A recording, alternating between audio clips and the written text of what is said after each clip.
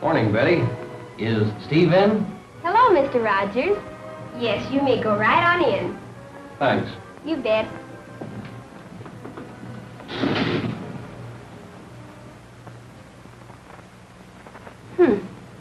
Wonder what's the matter with him?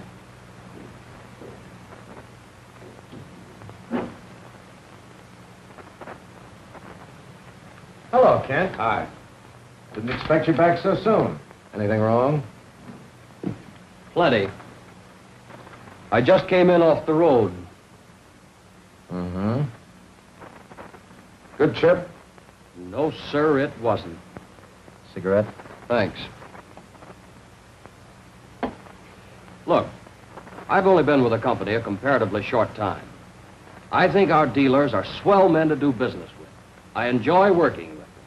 But even I get tired of hearing that same old story day in and day out. When are you going to get us some more pens?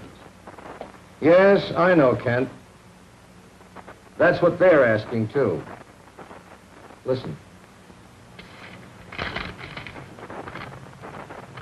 We would greatly appreciate your seeing fit to double our quota of pens for the next quarter.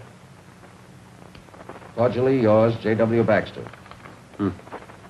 Buyer for a big Chicago department store. They're all like that. Big dealers, little dealers, medium-sized dealers. What are we going to do?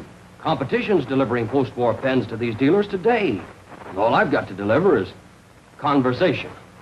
What are we going to do about it, Steve? Well, I know what I'd like to do. I'd like to get dealers in here. Dealers like Mr. Baxter, for example, and let them see for themselves. If it were only possible, I'd like to sit him right down there in that chair where you are and explain the whole thing. You know, tell him, Mr. Baxter, I'd like to show you just why it is Sheaffer can supply you with no more than your quota of pens at this time. Here's one reason. Communication plug. Doesn't look like too much, does it? But the armed forces need them pretty badly in this war. And aerial bomb fuses are another reason. 67 parts to this important little fellow. Then there are the artillery fuses. Over 3.25 million. That's how many of that little item we've made for the Army. And we mustn't forget automatic radio tuning unit heads. Looks complicated, doesn't it? Well, it is, especially to make. 267 parts in this one head. Almost 1,000 in a complete set. Some of them machined to tolerances of 1/10,000th of an inch. Well, there they are, Mr. Baxter. And even in this, Sheaffer demonstrated its traditional leadership by being the first pen manufacturer to get into high-volume war production. Yes, those are the reasons. Those are the reasons why we can't up your quota right now. We're meeting quotas for Uncle Sam. That's what I'd like to do, Kent. Show them. Yes, that's it. Show them. Yeah, that'd be swell. We only could. Actually, showing them's always better than telling them. And I'd like to have our friend Mr. Baxter see our ordnance plant. See how we converted it from an old paper mill into a war plant.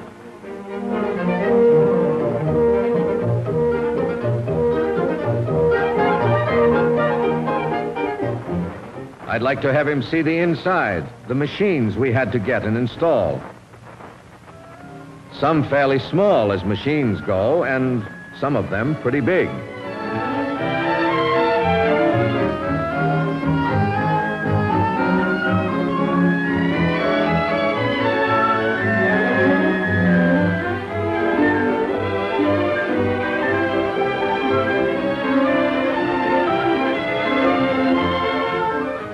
I'd like him to see our pen barrel and cap raw stock. Then see the kind of raw stock we use for war products. Steel, brass, aluminum, bronze. As much as 12 tons of one kind a day.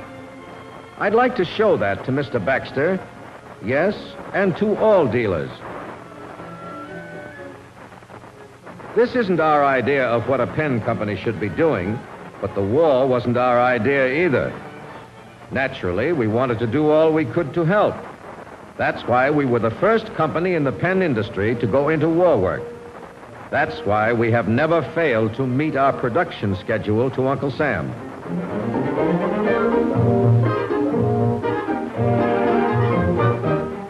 And to do that, we had to develop, design, and build special jigs and fixtures so that we could turn out one war product, hitherto made on benches by hand, in large quantities. Because of their long experience in the fine precision workmanship ways of making pens and pencils, the people of Sheaffer were ideally suited to make high precision war products. This war experience in working to microscopic tolerances on all types of machines taught us some things that will be useful in producing even finer pens and pencils when this is over. We're proud of the work we're doing for the armed services, but we'll be glad when the need for this kind of work is gone. But until it is, until complete victory is won, Mr. Baxter, well, we can't make the number of pens we'd like to.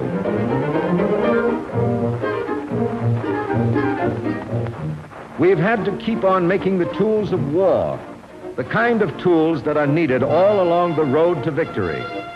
Communication plugs used in transmitters and receivers up on the front line. More than 7 million plugs came from the plants you have just seen. Artillery fuses, precision built at Sheaffer's, went into more than 3.5 million shells that were blasted at the Axis. Aerial bomb fuses for all types up to the big 2-ton blockbusters. Sheaffer was in on many a victory punch where it was needed most. In the communication quarters of these same bombers is the auto-tune control, built by Sheaffer to work quickly and accurately, even up in stratosphere temperatures as low as 50 degrees below zero. With the auto-tune, this bomber can keep in touch with fighter escorts or other flights or the home base without fear of enemy jamming. A fully automatic frequency change in a matter of seconds, at a time when fighting hands are busy and every second counts. Sheaffer built and assembled 1.5 million precision parts per week to produce these units.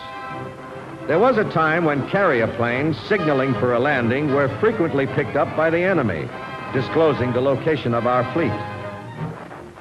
But with this 3-head auto-tune set, the frequency was changed in less than 8 seconds, and the signal never traveled beyond the horizon.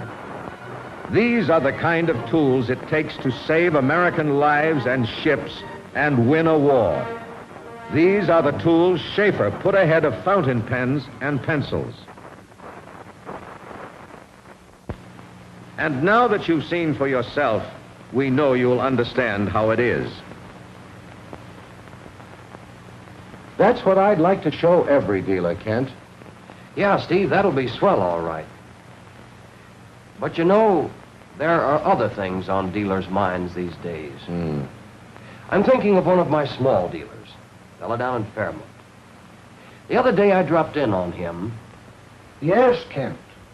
I've been doing business with Sheaffer for many years. I even know Mr. Sheaffer. Yes, I know. Always I used to think, Sheaffer, the leader, the tops, there is none better. But now, well, other pens come along, new lines, new models. Can I help it, I ask myself? Is Sheaffer maybe, well, what about Sheaffer quality? See what I mean? They're thinking about other things, too. Some pretty fundamental things. Yes, I guess a lot of us are apt to forget it sometimes. Forget what? That the story behind our leadership through the years, our continued leadership, is actually the story of Sheaffer quality. You remember how, at the time we entered the war, we held a 40% preference rating? Think of it. With over 50 pen manufacturers to choose from, 4 out of every 10 pen buyers selected Sheaffer. There's only one fundamental reason for this: the quality of the product. Quality, right to the point. It's the quality built into every single pen that makes Sheaffer leadership.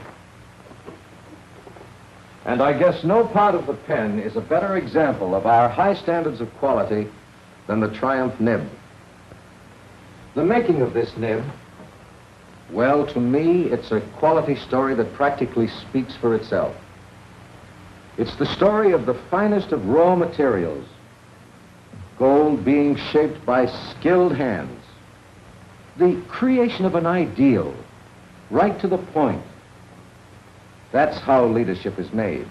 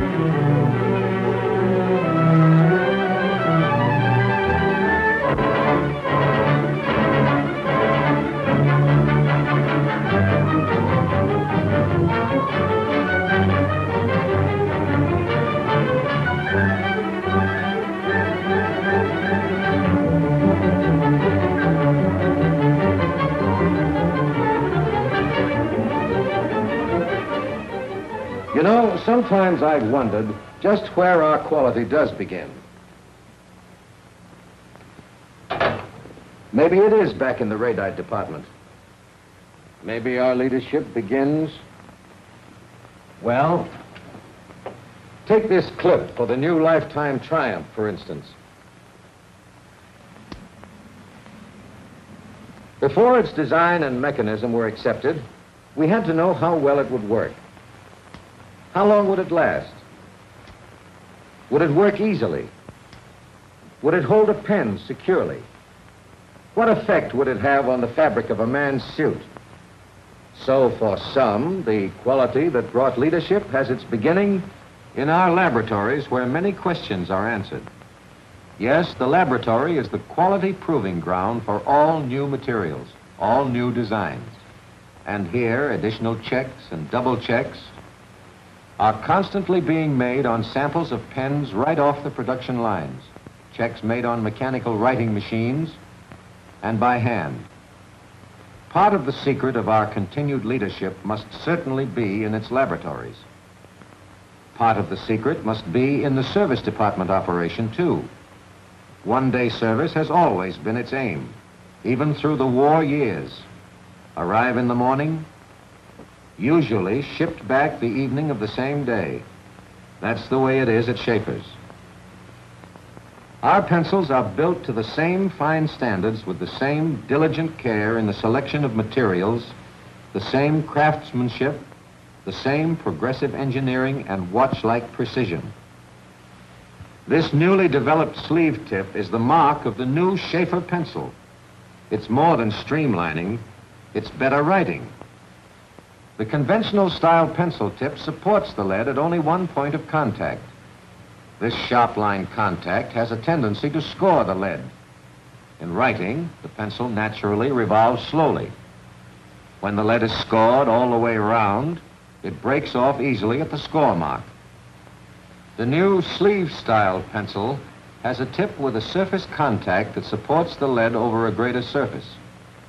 This tip distributes finger pressure over a greater area, avoids scoring, reduces lead breakage.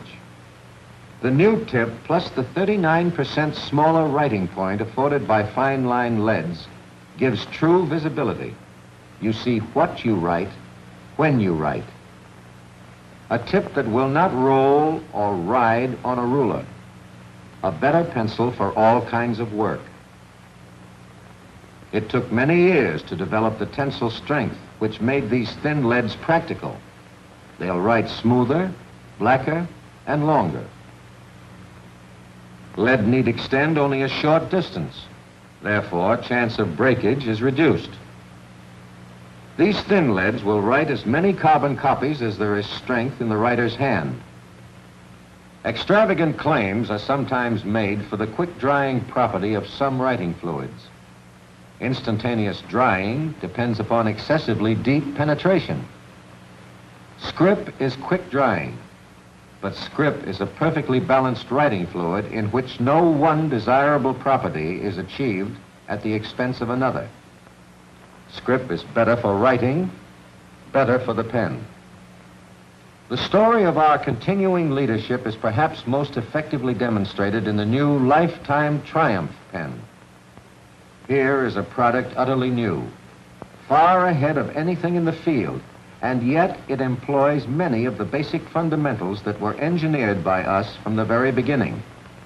For example, an exclusive engineering feature with us, the nib, the heart of the pen. The Lifetime Triumph retains the slightly turned up tip, gives a rocker feel to the pen, smooth, effortless writing in any position. A normal line when writing with the bottom of the nib.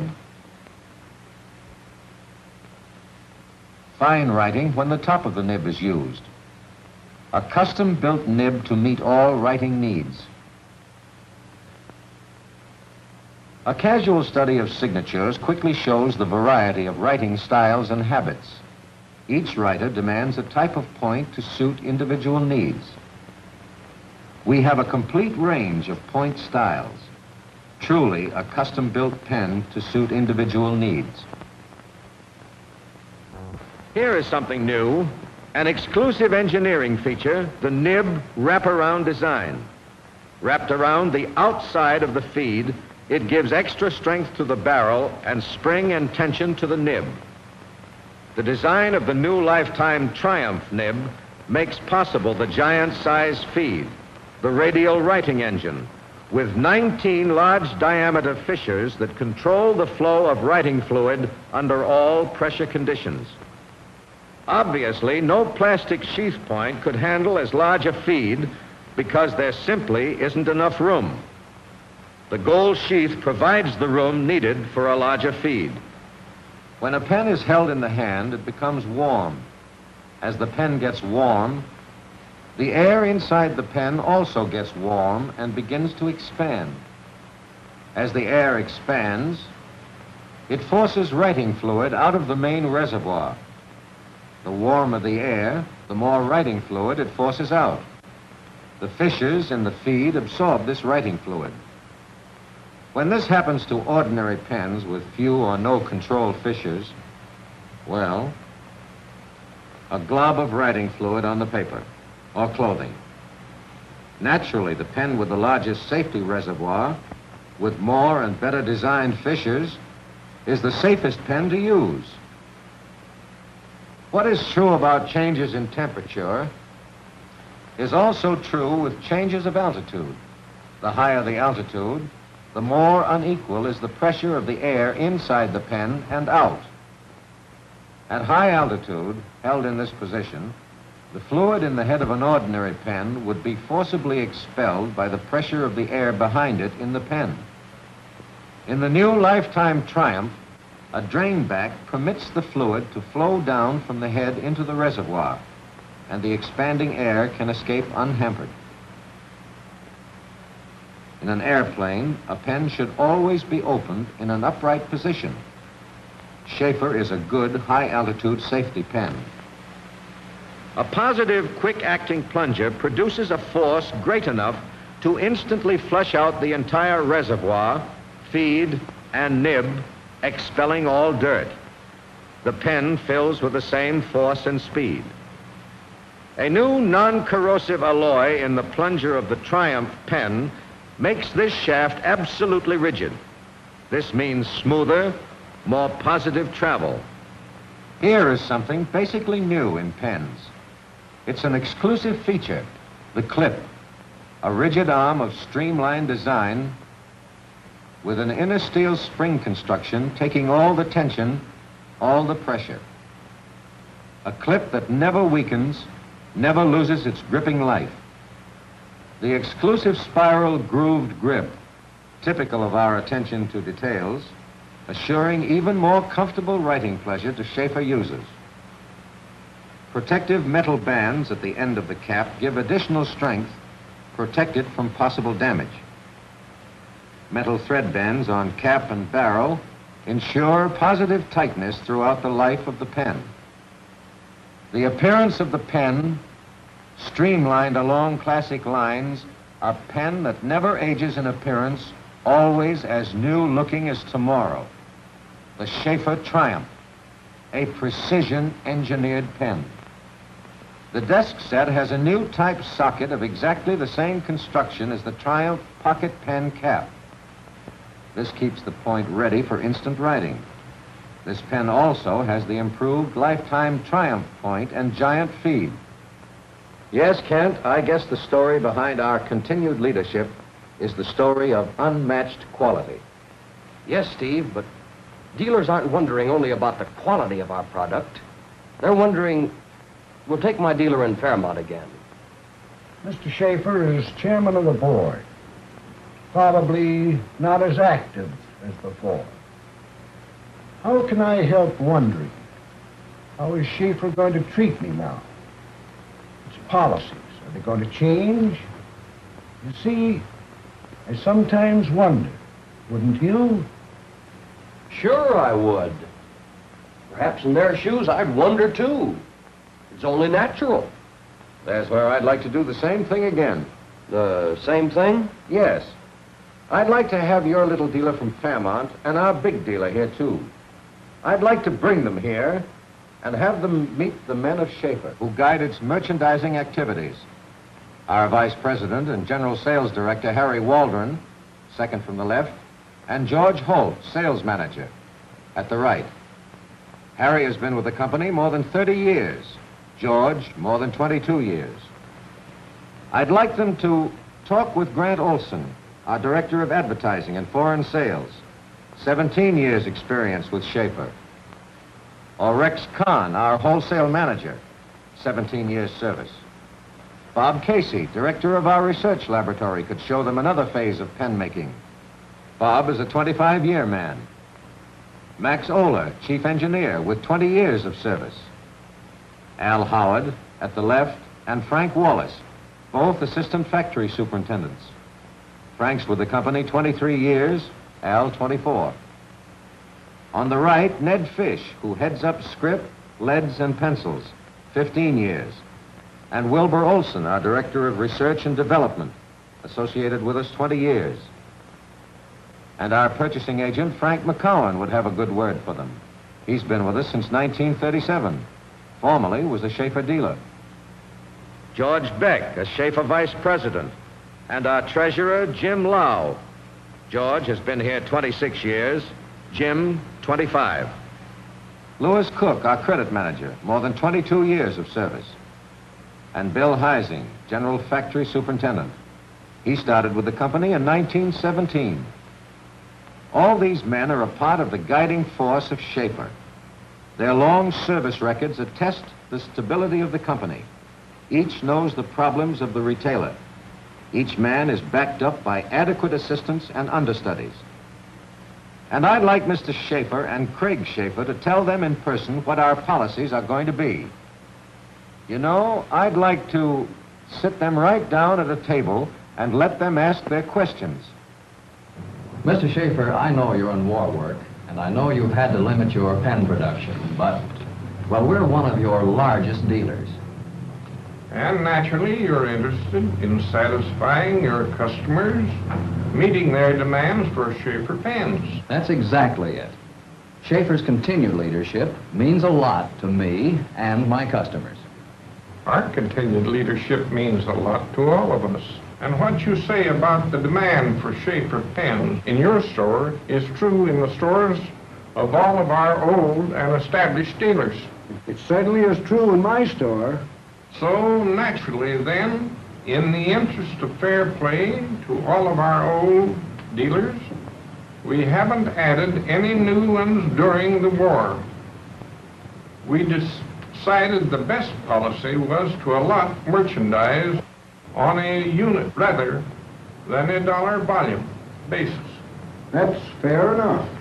And we have allowed all dealers to select the models they chose. There are no combination deals on Sheaffer products. Well, we appreciate that, Mr. Sheaffer. Yes, and I do too. But what about the future, Mr. Sheaffer? You're maybe not as active as you were, and, well... Craig, I think that is your question. You have been president since 1938. My father is taking it a little easier now.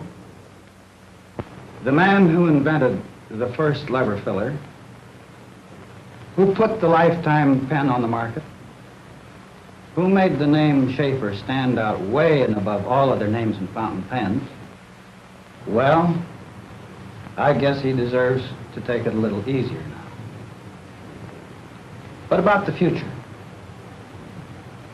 Our policies in the future will be exactly as they've always been. In other words, a direct franchise between Sheaffer and its dealers. A franchise based on controlled distribution.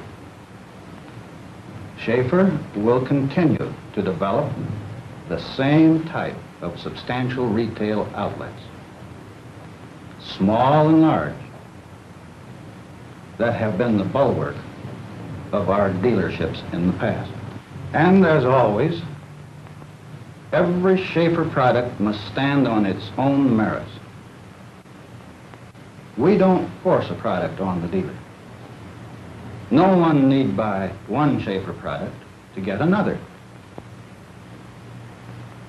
Quality at a good profit to the dealer and to the final purchaser who pays for it all